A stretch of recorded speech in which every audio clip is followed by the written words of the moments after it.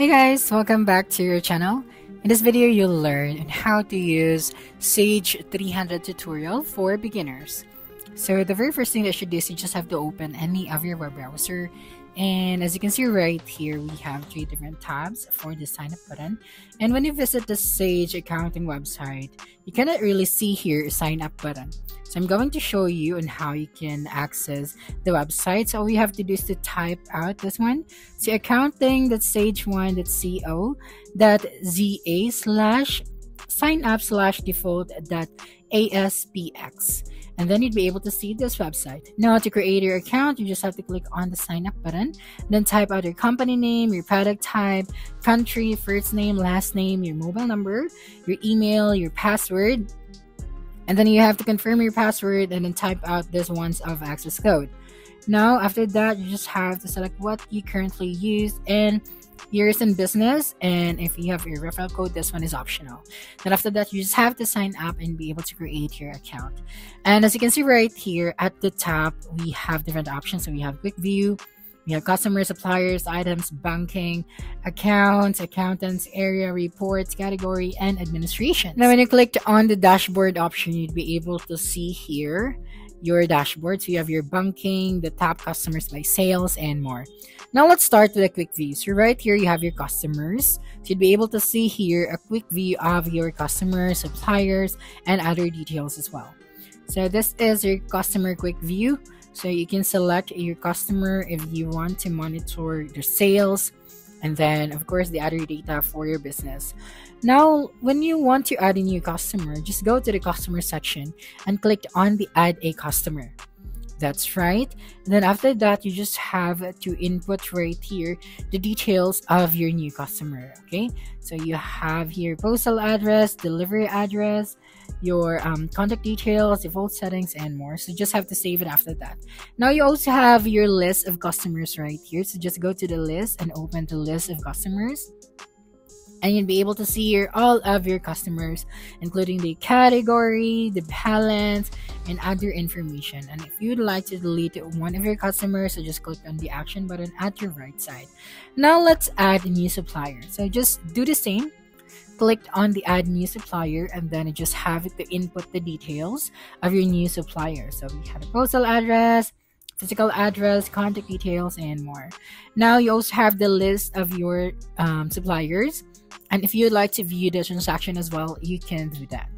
Okay, so from here, you can also add a new supplier when you go to the list of your suppliers. Now let's go to the items. So just the same, if you would like to add a new item, and the same process, you just have to input the details of your items. Okay, so you have the price list, activity notes, you have the use defined fields, purchases, graph, and more.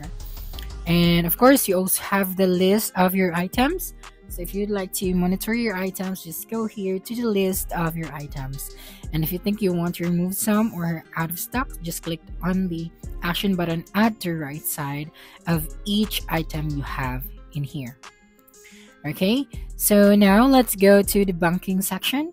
So right here, if you would like to add a new bank or a new card, all you have to do is to input here the details of the bank account. So starting off with your bank account name, the category, and then you just have to input all of the other details. You also have here the list of banks, okay, and your credit cards. So you have here the list of banks and credit cards. So from there, you can also add bank or credit card.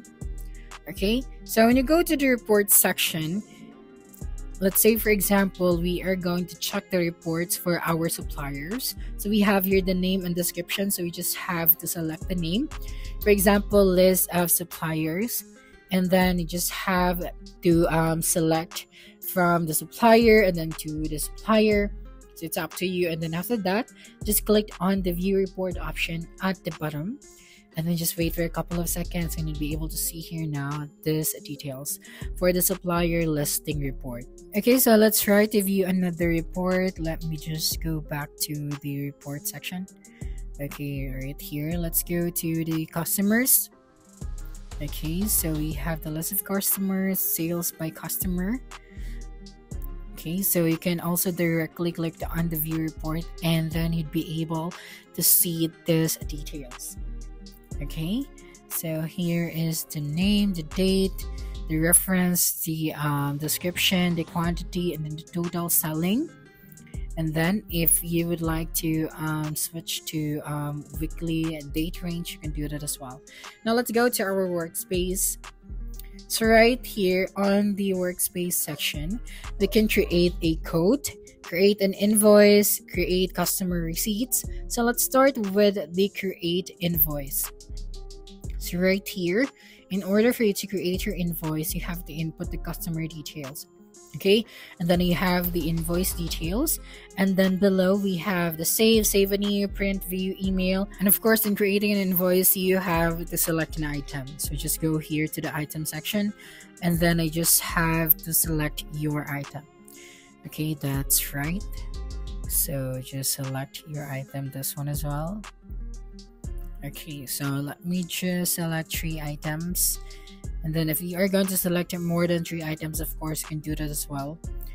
After that, just click on save. Okay, and then if you would like to email this invoice to your customer, of course, just click on the email option. Okay, so do not forget to input the customer details as well as the invoice details. So you'll be able to save this one. Okay, so now let's try to create a customer receipt. So just click on the customer receipt. That is right. Then here for the customer details and the receipt details, you just have to select your customer. Okay, so if you'd like to add a new customer from here, just click on the add new customer. Okay, so after that, just click on this process an email. So it's up to you if you'd like to email this one immediately. And then you have to type out right here the name of your recipient, then your subject, and if you have a message and an attachment, so just have to click on the section right here. Okay, so you have the message and then the attachment section, and you'd be able to click on the email report option.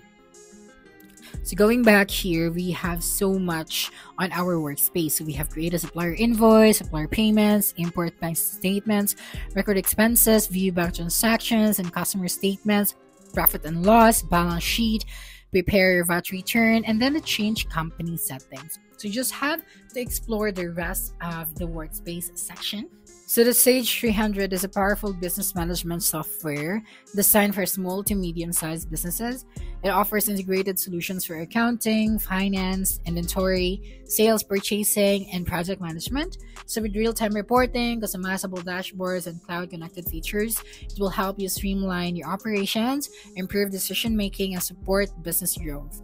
It is ideal for businesses that have outgrown basic accounting tools and need more control and flexibility. So that's it for this video. If you think this video helped you solve your concern, please subscribe, like this video, and leave your comment below.